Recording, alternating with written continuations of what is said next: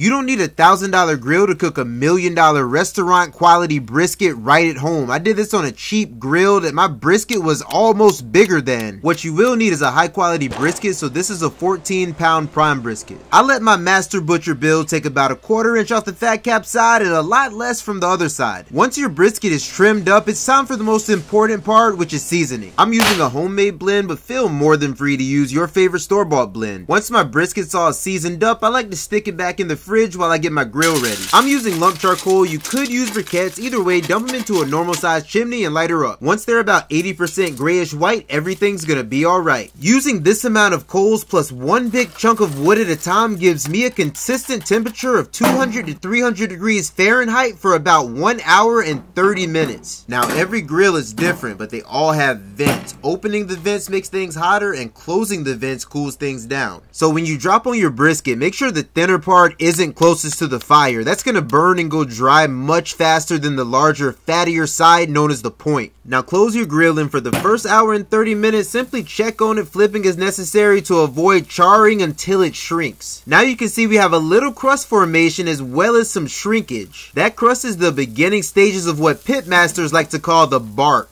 Now that it's shrunk, you can move it far away from the fire where it can enjoy cooking low and slow. At this point, it's time to start spraying your meat with some type of liquid every time you check on it. For me, that was about once every hour. This is simply a mix of beef broth, apple juice, and apple cider vinegar, in case you were wondering. For the next 7 hours, I checked on it once per hour, spraying it and adding a full unlit chimney of coals right on top of the older ones that were clearly burning out. Once you achieve a bark that you're satisfied with, it's time to wrap it up. You could use aluminum foil, but I'm going with butcher paper as I found it always gives me better results with brisket. All I'm doing is adding a little bit of ghee or clarified butter to both sides, then I wrapped her up and put it back on my grill. I cooked it for 4 more hours, then I took it off and let it rest on my counter for 1 more hour. What I was left with was some of the most tender, juicy, and flavorful meat I've had in my mouth in a long time. Try this method at home and please let me know how it turns out.